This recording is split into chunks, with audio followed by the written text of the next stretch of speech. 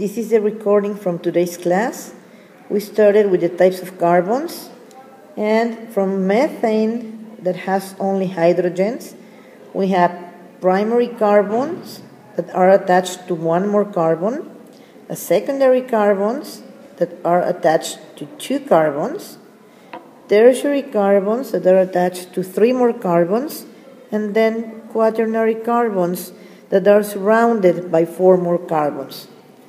Then we went to alkyl groups, and alkyl groups are hydrocarbons that have lost one hydrogen to become branches. And we have methyl, ethyl, propyl, and so on. Then we went to the alkyl groups. I will go faster here. The alkyl groups with common names. We have two that come from propyl. Then we have four that come from butyl.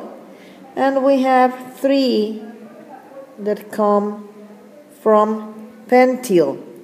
In white, we have the UPAC name. In colors, the common names. How are these alkyl groups formed? I am going to go back.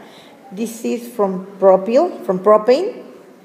Propane can lose a hydrogen from a primary carbon to become propyl, or from the carbon in the middle, and it will be named isopropyl. This is an isomer of propyl. Then we have the alkyl groups from butane. If we have the straight butane, we have two possibilities: losing the hydrogen from the primary carbon to make butyl, or from a secondary carbon to make sec-butyl.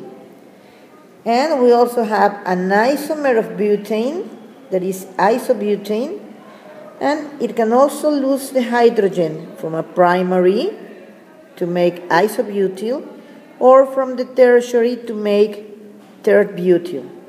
And finally, we have the three alkyl groups with common name from pentane. And we have three hydrocarbons: pentane, isopentane, and neopentane, with the corresponding alkyl groups. And as you will see here, in the three cases, the free bond is in a primary carbon. So we get to this.